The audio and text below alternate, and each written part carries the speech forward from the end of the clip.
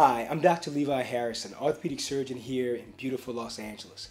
As an orthopedic surgeon, I take care of a wide demographic of patients from the very young to the elderly. With that said, often they present with lumps and bumps on the backs of their wrists or hands. So on the back of the wrist, this is the dorsum, it can have a dorsal mass, or on this side, a volar mass.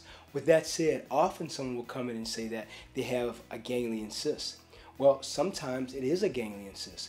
We only know that from the pathology, meaning that after we take the cyst out to confirm that it's that way, or after an MRI.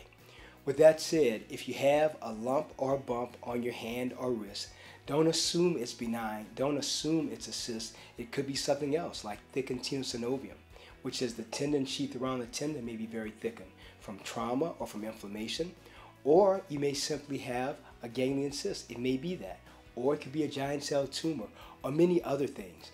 The goal that I want to share with you today is if you have a lump or a bump on your wrist or your hand, come in to be seen and evaluated by a physician who can make the right diagnosis for you. The goal is to give you the best care possible. Well, I'm Dr. Levi Harrison. I look forward to extending care to you.